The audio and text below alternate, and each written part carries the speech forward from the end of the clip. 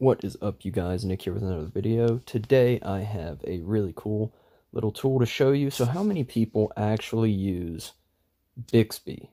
How many people use this annoying app and button? How many times have you heard people complaining about how terribly it does work when it works, and then half the time it doesn't work anyway, and a lot of people just don't use it, but if you accidentally bump this button, you're going to open up Bixby. Well, I know of an app called Bixby Button Remapper, or it's actually called bxactions, by the developer Jowomo. I hope I'm saying his name correctly. This app is an amazing app. It works really, really well. You can use it to totally disable the Bixby button, or you can set it to do whatever you feel like it should do on your phone, turning it into basically a shortcut for anything on your device. Now, you can read all about the app in the app description, but one thing I've seen in a lot of people's critical comments is that it has permissions to access all of these things here. And you'll notice, yes, it has permissions to take pictures, can read phone status and identity, modify or delete storage contents, control vibration, Google Play billing service, that's actually just there in case you want to donate to them.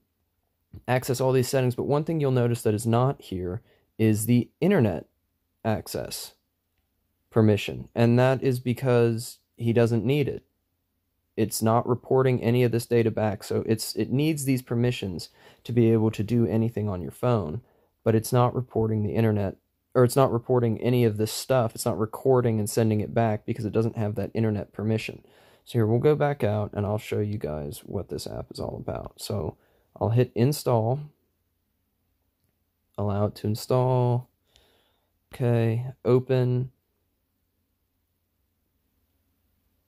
next, and then you've got to give it these permissions, get foreground app, so, okay, bxactions, allow usage tracking, and then get button events, okay, enable, yes, okay, bxactions, Bixby button. Okay, alright, and that is it. All data stays on your phone, it even says that within the app. I went ahead and donated for the pro version, so I get the little toast notification there saying thanks for the coffee. I encourage you to do the same. If you connect this to your computer, which I have not done, you can enable some really cool stuff. But the easiest thing to do, or the thing that I like to do with it, is so single press, just by touching it. I like to have it set to change my sound mode, so sound, vibrate, and silent, just like that. And then long press, I like to have it set to toggle my flashlight. Now, you can set it to toggle for extra power, but I don't like to do that because the light itself gets really hot and I don't want to burn out my LED flash.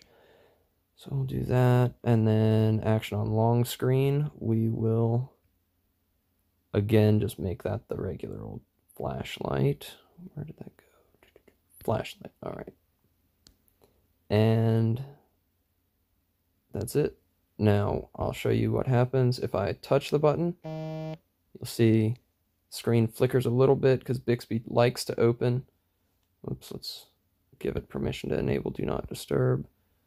So, and then you probably heard that system sound as it came back, so it alternates between vibrate and silent, and then, oh, it won't let me do it because the mic's in use by my screen recorder, but because it's still trying to launch Bixby, but this app, I think, intercepts it, and it would turn the flashlight on ordinarily. So that's pretty much all you have to do to be able to use this app. And again, everything you do on this app is totally private unless you choose to share it by sending it to somebody. But the data stays on your device. It doesn't go back to the developer. He doesn't care. He did this as a service to the Android community, and I encourage you to support him and leave him a good review on his app because I tell you, he did a lot of work. Alright, that's it for this video. Thank you very much for watching, and I will see you in the next one.